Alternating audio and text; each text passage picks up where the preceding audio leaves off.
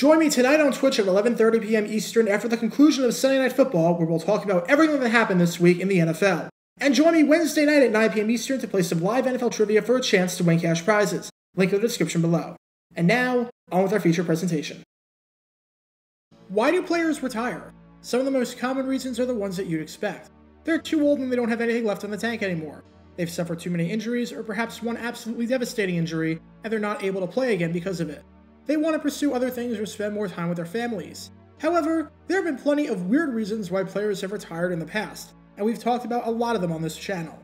From Al Atkinson retiring because he hated Joe Namath so much, to Joe Namath retiring because Commissioner Pete Rozelle wouldn't let him own a nightclub, there have definitely been some bizarre reasons that players have had for leaving the game.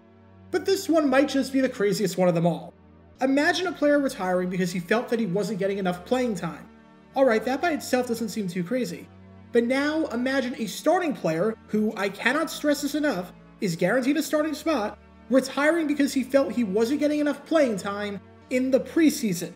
A starter complaining about playing too little in the preseason and deciding to retire because of it?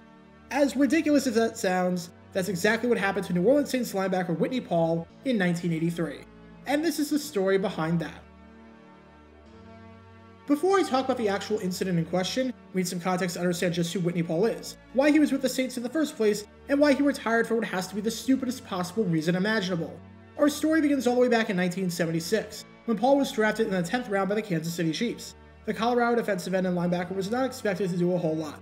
10th round picks are complete crapshoots, and of the 26 players taken in the 10th round that year, 15 of them, or nearly 60% of the field, never played a down in the NFL.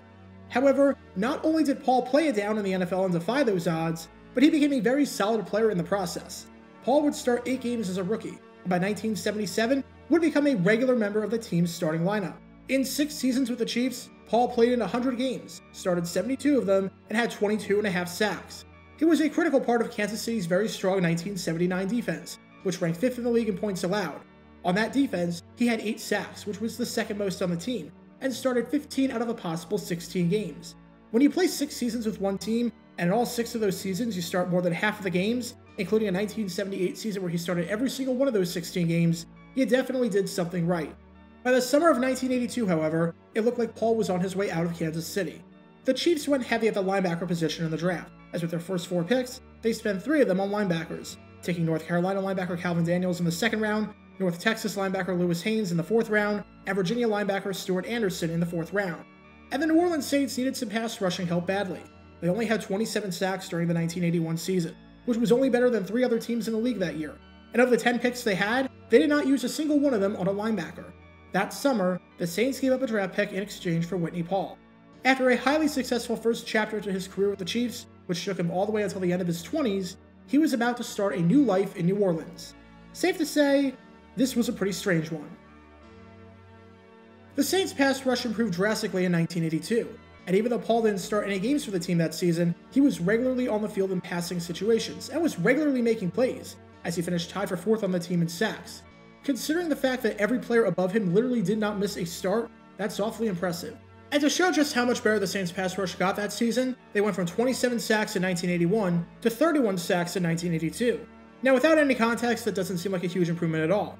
However, remember that only 9 games were played in 1982 due to the strike, so over a 16-game season, it would come out to 55 sacks, or more than double what they had in 1981. They were tied for 6th in sacks, which, considering the fact that they were in the bottom 5 before Paul came over, I would say that's not too shabby. Bum Phillips and company were highly impressed with Paul, who was showing no signs of slowing down as he was entering his 30s. They were so impressed, in fact, that in the 1983 offseason, they signed him to a 4-year deal worth more than $100,000 per year. For a player to make 6 figures back then was impressive. Only 6 teams in the league had an average salary above $100,000, with those figures often being skewed by good-performing quarterbacks and running backs. For some more perspective, Lawrence Taylor's base salary in 1983 was somewhere in the ballpark of $110,000. So for Paul to be getting paid similar to what the best defensive player in the game at the time was making has to be worth something. And it clearly meant that Paul was going to be a starter on the team in 1983, just like he was in Kansas City. Back in 1983, you're not giving someone 6 figures a year over an extended period of time if you don't intend on featuring them heavily in your plans. While he alternated at linebacker in 1982 alongside Rob Nairn, by 1983, it was extremely clear that there would be no alternating whatsoever, as this was Paul's spot all the way through. Because of this, he was going to play with the first stringers in that 1983 preseason. He he was going to play alongside guys like Ricky Jackson and Dirt Winston, and he was going to fit into that defensive system. But for Paul, as we would find out, that wasn't good enough for him, because what happened next was the strangest reason for a retirement that you're ever going to see. On August 20th, 1983, the New Orleans Saints played the Houston Oilers in their 4th of 5 preseason games that season. The Saints won at 20-13. Not that the final score really matters when we're talking about exhibitions, but what does matter is the starting lineup, since that was going to be the lineup that in all likelihood would be trotted out there for the first week of the regular season when everything started mattering. And sure enough, Paul was in the starting lineup. He played 25 snaps with the first string, and then his day was done. Pretty standard stuff. The backups then got some time, with Rob Nairn, now relegated to a backup role like we all knew was going to happen, playing 11 snaps. In other words, this was your typical preseason coaching strategy. Play the first stringers, and then play the backups. Nobody on planet Earth has a problem with this. Or at least, nobody with a rational mind should have a problem with this. But Whitney Paul had a problem with this. He didn't like the fact that he was losing snaps to Nairn.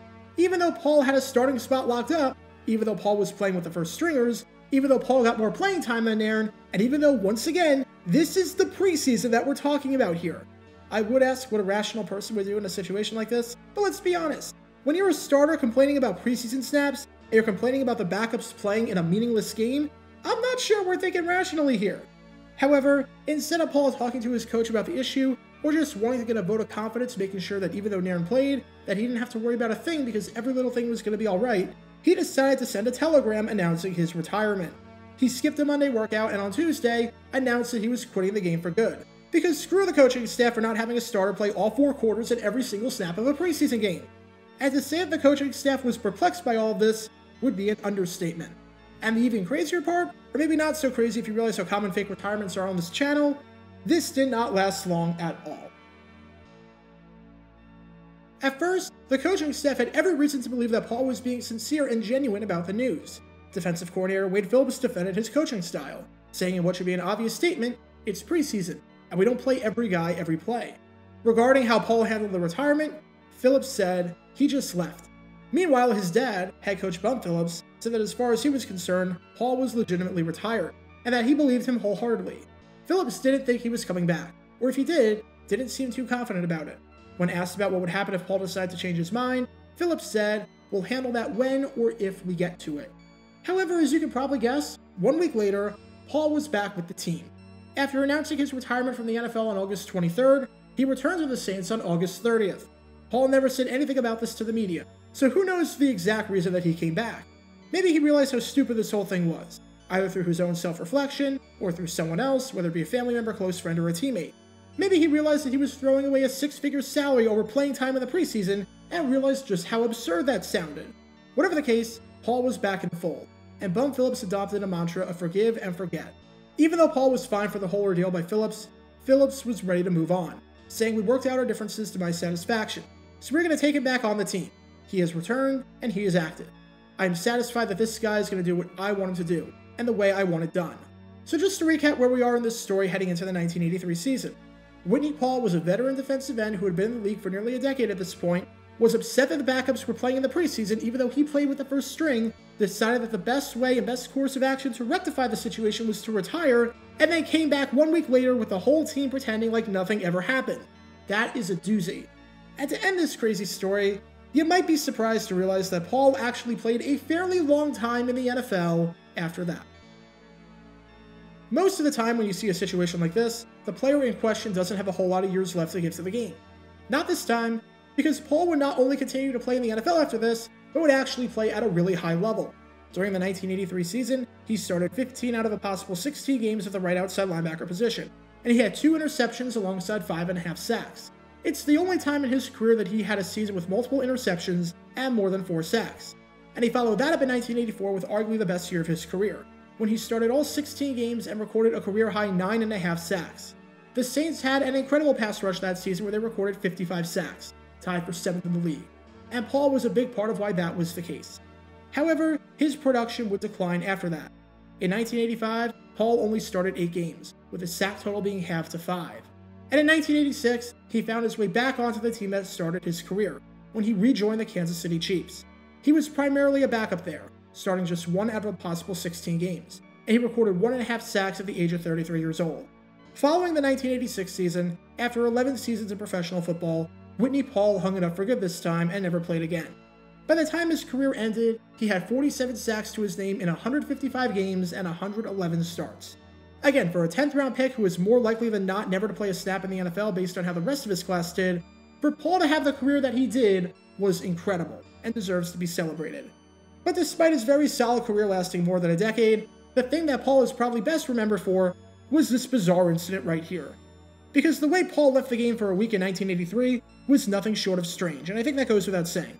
So if any starting players are watching this video, a word of advice. If you're guaranteed to be in the starting lineup and you're not playing every snap of the preseason, do not stress about it. Do not decide that you're going to retire because of it. Do not think anything of it. It is literally standard operating procedure. It is literally the preseason.